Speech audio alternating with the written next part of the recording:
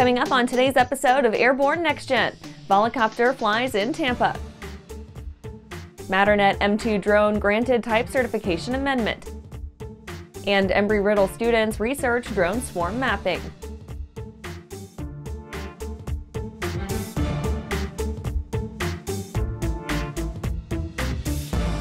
And I'm your host, Holland Lee. Welcome to the Aero-News Network's Airborne-NextGen program, a weekly news program covering the next generation of flight, from electric power to vertical lift, uncrewed vehicles, and everything in between. Let's get into today's stories. Volocopter flies in Tampa. Tampa International Airport and Volocopter, the German designer and manufacturer of electric multirotor helicopters, have undertaken a comprehensive flight test campaign of a crewed Volocopter 2X. The endeavor marks the first ever flight test of an electric vertical takeoff and landing aircraft in an operational U.S. large terminal airport, and the first eVTOL test to be conducted in the state of Florida. The flight test campaign consisted of aircraft downwash and outwash testing with the U.S. FAA and aircraft performance testing in local environmental conditions.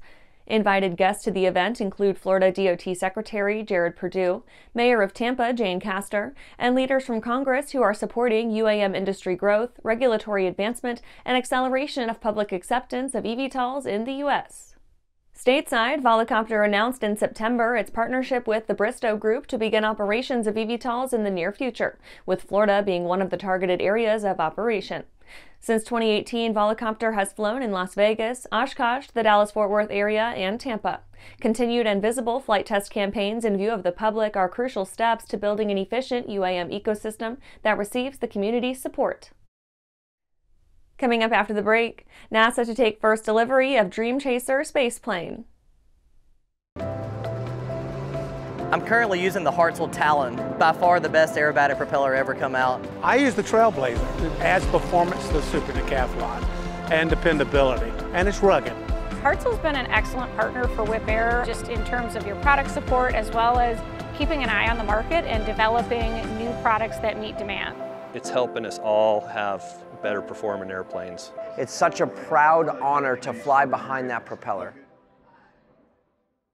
Are you ready to ace your FAA drone pilot knowledge test, get your remote pilot certificate, and start earning money? Well, flying a drone is a great tool that can open up new business opportunities for anyone. Realtor, insurance adjuster, videographer, or commercial weekend drone warrior, you need to fly legally. Whether you're pursuing your initial Part 107 remote pilot certificate or you need a renewal, King Schools has a course just for you. So start learning today at kingschools.com. Welcome back. Now for some shorter stories in our Next Gen Minute. NASA to take delivery of first Dreamchaser spaceplane.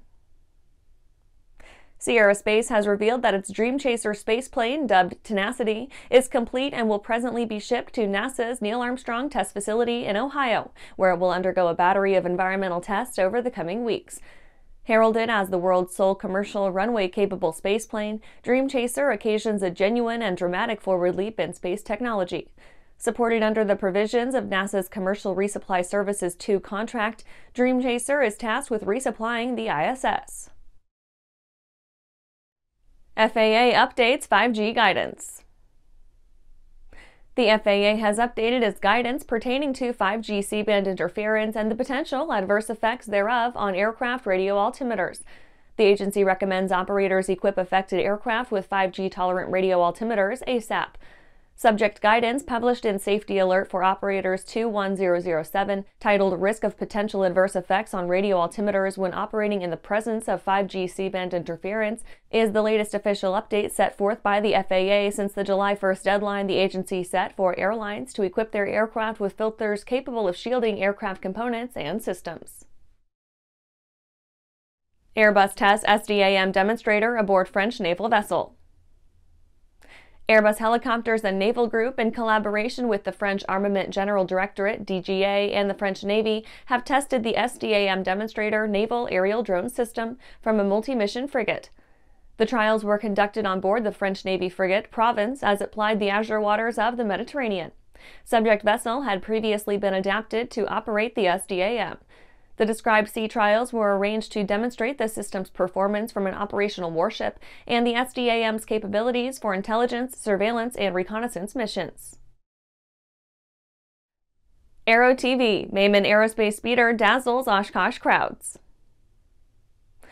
Check out the latest video by ANN's Aero video team. Mayman Aerospace is the designer and manufacturer of a so-called air utility vehicle dubbed Speeder.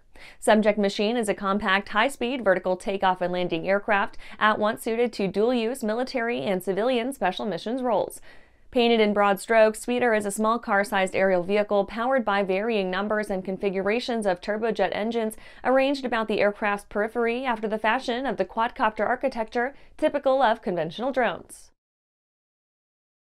That was our Next Gen Minute. Now back to the rest of the news. Matternet M2 drone granted Type Certification amendment. The Matternet M2 has been granted FAA approval for an amendment to its UAS Type Certification. Subject approval underscores the efficacy of the hardware and software improvements Matternet has made to the platform and heralds the broadening of the machine's utility. In 2022, Matternet's M2 became the first non-military unmanned aircraft to achieve type certification and production certification in the U.S. The M2 is the only delivery drone to date to be granted a second type certificate approval. The aircraft underwent a rigorous FAA evaluation process by which it proved airworthy and eligible for scaled commercial delivery operations.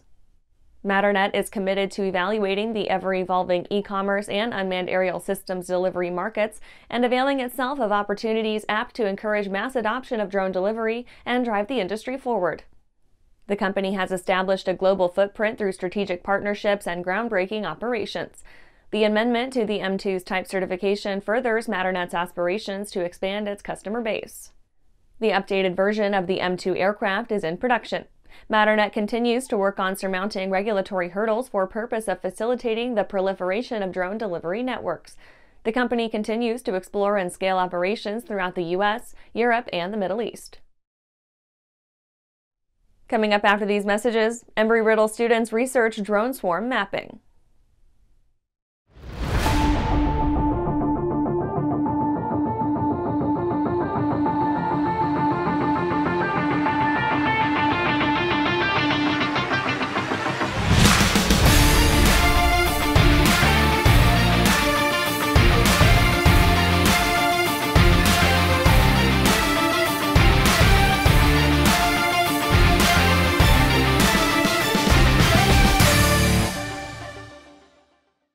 Skyleader Aircraft offers a lineup of the most powerful, durable, and efficient light sport aircraft in the industry.